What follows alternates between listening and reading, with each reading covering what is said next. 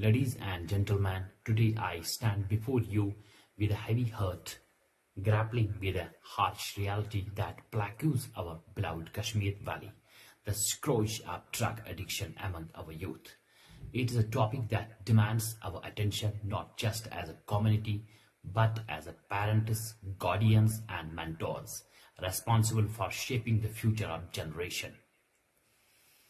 In our pursuit of providing comfort and security to our children, have we inadvertently robbed them of the most essential ingredient for growth, resilience? Have we shielded them from life's harsh realities for so long that they are ill prepared to face them when they inevitably arise? The truth is, our parenting practices have played a significant role in fostering an environment where drug addiction flourishes. Instead of instilling a sense of responsibility and resilience in our youth, we have coddled them in a cocoon of comfort, shielding them from the challenges and hardships that are an intrinsic part of life. My dear, from a young age, we have pampered our children, catering to their every whim and desire without teaching them the value of hard work and perseverance. We have created a generation that is ill-equipped to handle failure, rejection, and disappointment.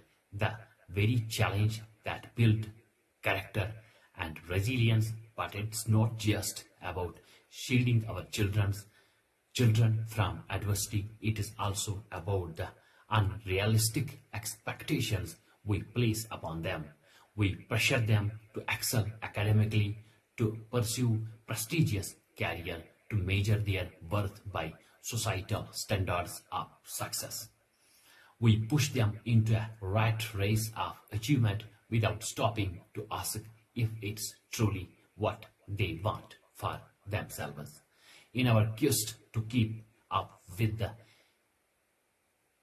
Joneses, we have forgotten the importance of nurturing our children's individuals' talents and passion.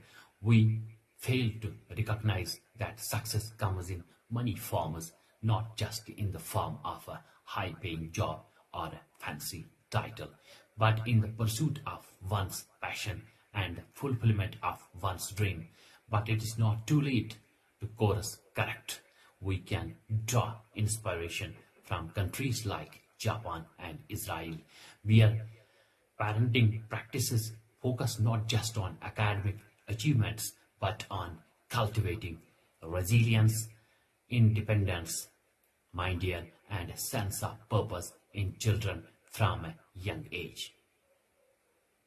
That's very important. In Japan, children are encouraged to embrace failure as a natural part of the learning process, instilling in them a sense of perseverance and resilience.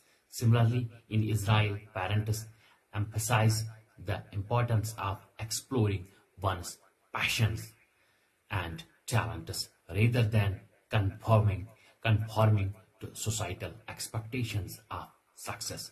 We must adopt a similar approach in our own parenting practices. We must expose our children to the realities of life from a young age, allowing them to experience failure and adversity and teaching them the value of resilience and perseverance.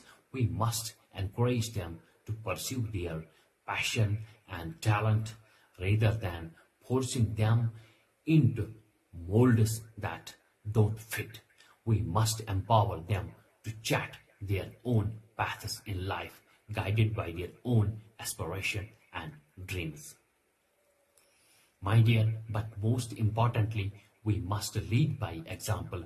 We must show our children what it means to face life's challenges with courage and resilience, to pursue our passions with unwavering determination and to find fulfillment and meaning in the pursuit of our dreams. Only then can we hope to break the cycles of drug addiction and plateaus our valley and build a future where our youth are empowered to thrive, not just survive. Thank you, me, Dr. Ahmed Mushtaq. Take care. I hope you share this video as you can and also you subscribe